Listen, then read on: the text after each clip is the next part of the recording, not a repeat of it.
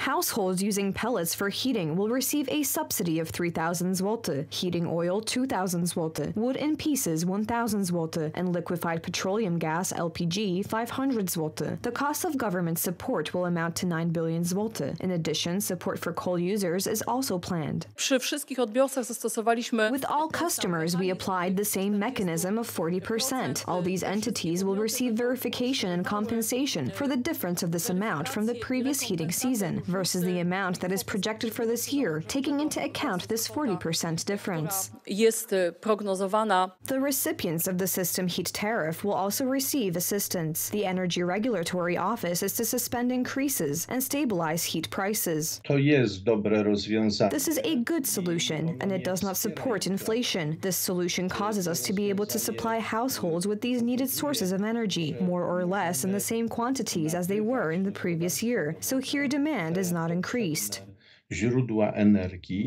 Rising gas and coal prices worsen the economic situation of Polish households. The initiatives taken by the government, such as the reduction of excise tax on gas and fuels, are to help Poles smoothly transition through the heating period.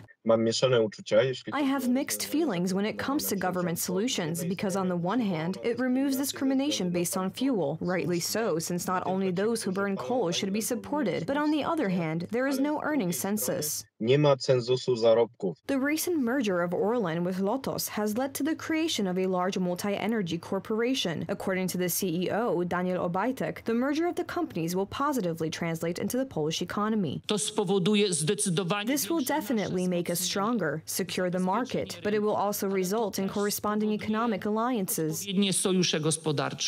The prevailing global inflation caused by the war in Ukraine and the effects of the recent coronavirus pandemic is a threat to the stable financial situation of Polish families. The current actions of the government are tangible help in mitigating the effects of the crisis.